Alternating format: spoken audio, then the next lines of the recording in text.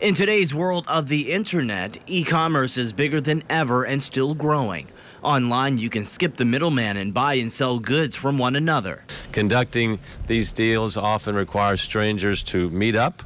And while these entrepreneurial sales options provide good opportunities for people to exchange goods, they also come with some risk, and we want to make sure we're safeguarding those. And to do that, the mayor and LMPD created what they are calling Metro Swap Zones. They will initially be placed at 4 police divisions. For example, in February, we saw a couple of examples where someone either bought or sold an iPhone online, and then when they met that person to do the exchange, they found themselves at gunpoint being robbed. That's why police believe these designated signs in the police parking lot, which has 24-hour video surveillance, will provide an extra layer of security. But Chief Conrad has a few suggestions if you want to meet up for a sale. These meetings should only occur during daylight hours. Although the cameras can film you at night, we're going to get the best view, and it also makes it safer for everyone involved.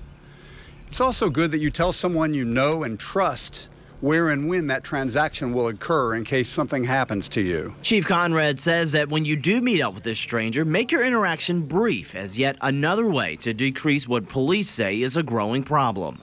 In Louisville, Stefan Dingle, WLKY News.